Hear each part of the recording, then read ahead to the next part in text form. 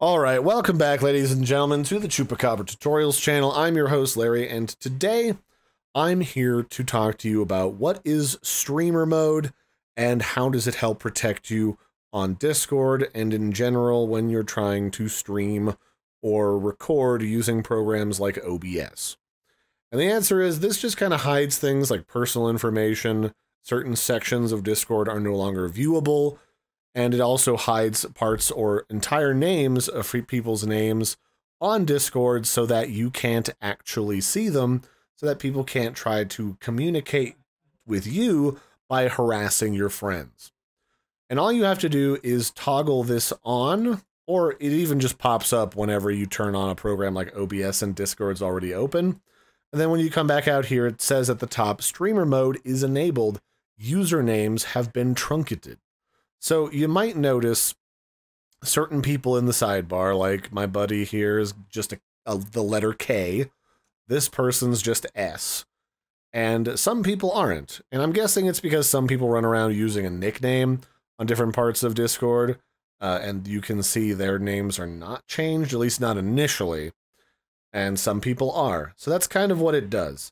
And down here, it even hides, when I hover over my username, it actually hides my system name so that people don't know how to directly contact me. It only shows my visible nickname or my display name of Larry Chupacabra.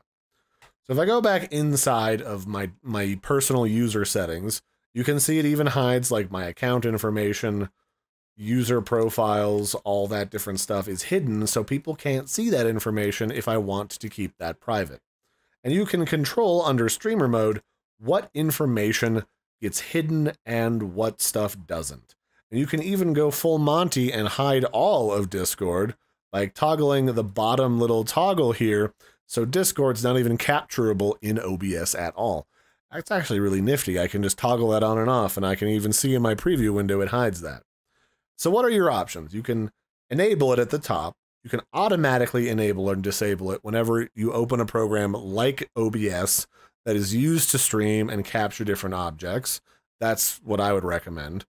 You can also set it up to hide your personal information, hide game invite links so people can't like pause your stream and be like, oh, there's the invite code, I'm going to get into their private server. Like, you can hide invite links. You can disable all sound effects from Discord while you're streaming. That one's actually really nice.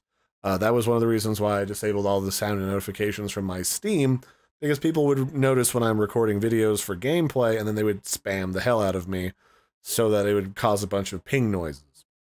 And then you can also disable notifications.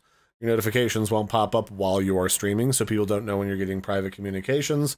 And then, of course, the bottom option of just hiding Discord altogether. So you have a bunch of different options to control how you protect yourself and your personal information on Discord, which is very nice.